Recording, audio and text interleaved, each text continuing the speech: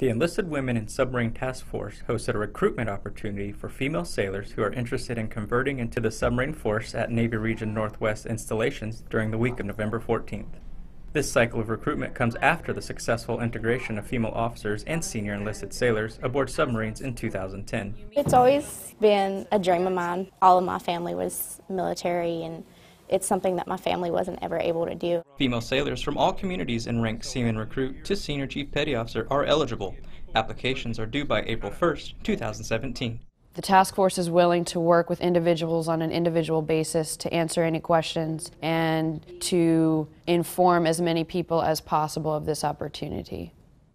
For more information on putting together a package, look up NAVADMIN 196 TAC 16.